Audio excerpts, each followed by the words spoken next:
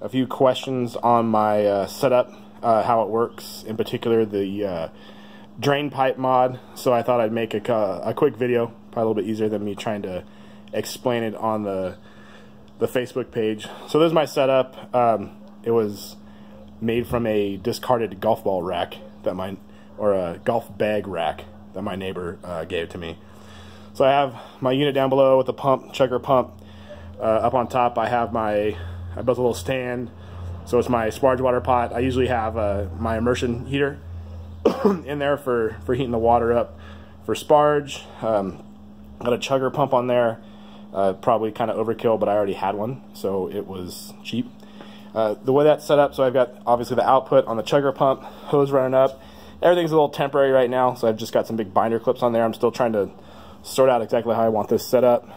So the important part is the drain pipe set up inside the unit, so you can see the water's heated. I have my pump on a little RF remote. You can see that's plugged in.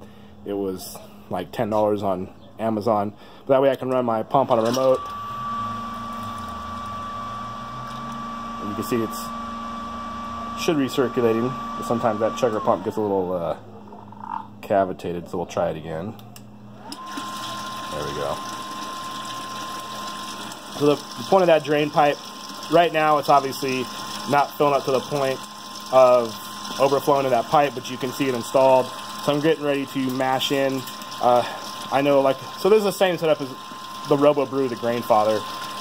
There's usually a cover on that little brew grain father. I found just a Sierra Nevada cork, fits in that guy perfect.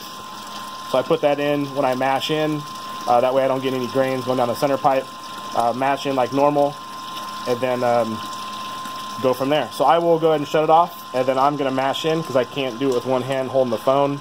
Once I'm mashed in and starting to recirculate, I'll start the video back up and show you guys where I'm at. Mashed in. You can see we got the pipe up there.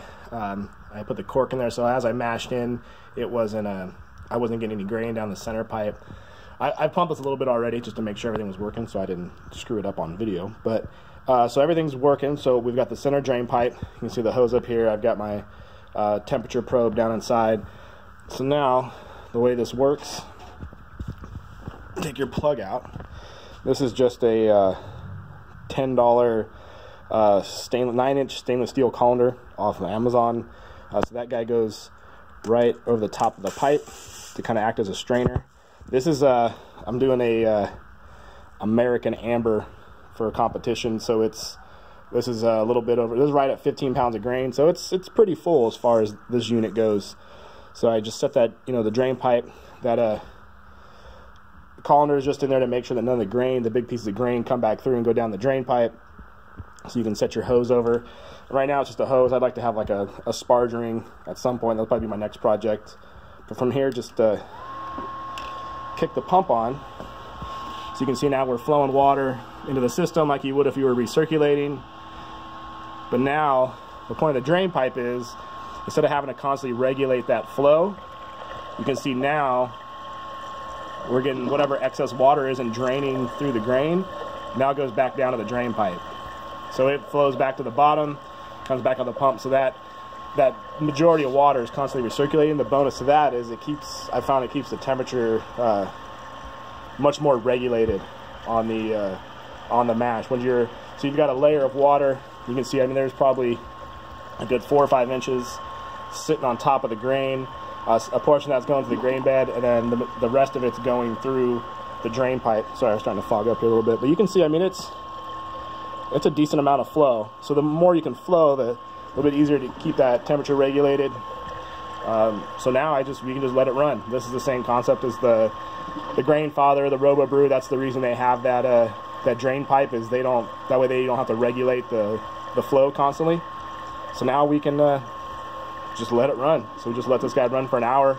I find you get nice clear work. This one's a little bit dark, so it's hard to see, but I'll turn the video on here a little bit farther into the mash, and you can see how well the liquid drains and how clear it ends up being. Okay, see you on the next section. Minutes into the mash, I just want to show you guys how clear this is coming. Now supposed to be an amber. I probably went a little bit too heavy on the roasted grains, and it's a little bit dark. So I don't know if you can see how good you can see the. I mean, that wort's coming out. I mean, nice and clear. No problem. There's no grains flowing through anything. Everything's cruising through pretty good. Temperature's holding nice and steady where I want it. Mashing about 150. Get this one to finish out kind of dry. So it's going good. So I can put the lid on this thing and just let it run. I don't have to screw with it. I don't have to dig with it for, you know, until the end of the mash. I got the timer on for another 50 minutes or so, and then we'll go to boil. My mash, so you can see now things are sitting. I pulled the drain pipe up a little bit just to make sure I don't get anything in the way. Put my handle back on, and yes, the handle comes off. Just pry it apart and it comes right out. So now I'm all ready to mash, or to sparge out. You can see the levels going down a little bit by itself. Just pull basket back off. It goes back in our pan. I'll try to do this with one hand here.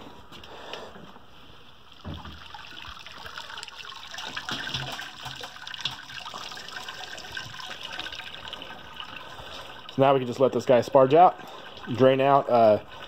I'll come back when that's all drained off, when it's pretty much drained. You can hear I got a pretty good runoff going in there.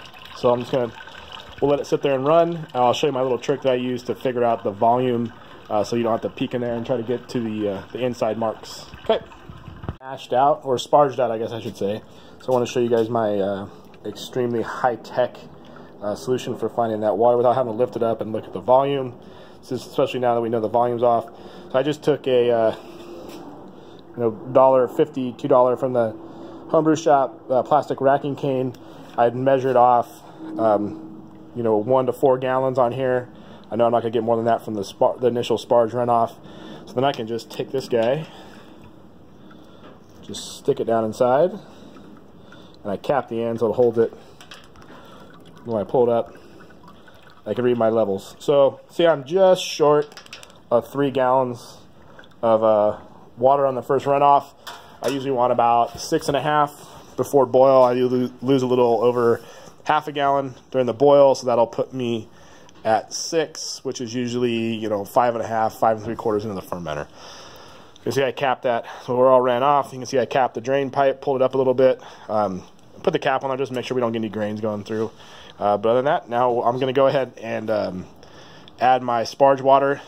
I'm not going to video that because I'm just going to pour it in with a pitcher. I've got my water hot in here, and I've got my my treatments, my brewing salts in there, so I'm just going to pour it off. I know I need about 3.5 gallons. I'll just measure it out, dump it right on the top, and just let it run off. Okay, and I'll come back when we're ready to boil.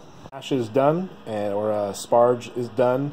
Ended up with, on the mark, it's just shy of 6.5, but I know I measured this morning and measured it out, and it looks like we're about half a gallon short.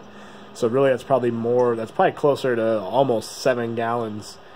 So I did my measurement, or I did my gravity reading pre-boil, and hit my numbers. I was predicted to hit 6.5 gallons at 1062. I hit almost 7 gallons at 1062. Which means that I'm actually about 78% efficient. So not bad for this little unit, for the way it runs off. I think before I was a little bit lower efficiency, so almost 80% efficiency. Probably do a little bit of tweaks and probably get in that 80% efficiency range on that. So pretty cool for this little unit. So it's heating up now. We're 180 degrees. It's been heating up for probably 30 minutes or so. Normally, once I start the first runoff, I will kick the heater up and let it run. So probably got about another 20-30 minutes before we're at boil. So I'm going to go get my hops ready and start cleaning up. All right, I will update when we get close to running off. Done with our boil. Now I'm down to do my whirlpool. So I'm doing a pretty big dry hop on the whirlpool.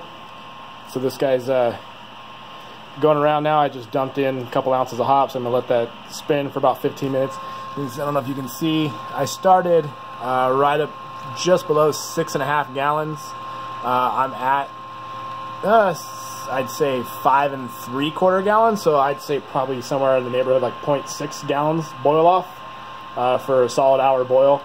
You can see from the residue up, I almost had a boil over. That was maybe the first time I've ever done that. But it's going well. So we'll see how it goes at the end of the brew.